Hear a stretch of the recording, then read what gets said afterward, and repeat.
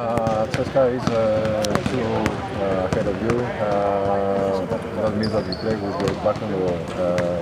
How does it feel? Yeah, we had a good game one and a bad game two, so now we're home and we just look at it one game at a time. We just have to have a good practice tonight and give everything we got, because we know another loss and we're out, so we have to give everything we have tomorrow. What was wrong in game two? I mean, and we saw that the difference was big between the two teams.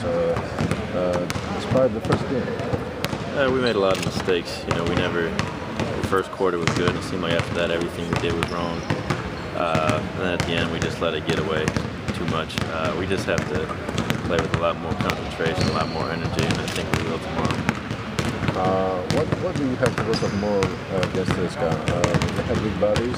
They seem to make it very difficult for you to go to the basket in the last game. Yeah, they have very big bodies. They play good team defense. All five guys protect the paint very well. So we have to be aggressive first thing, and then look out and try to make some open shots. And of course you're playing in Iraq in front of your friends. Yeah, it's always important. They always give us extra energy, push us to play as hard as we can, and we look forward to playing tomorrow. So after 2-0, do you think that ΤΣΣΚΑ is an absolute favorite?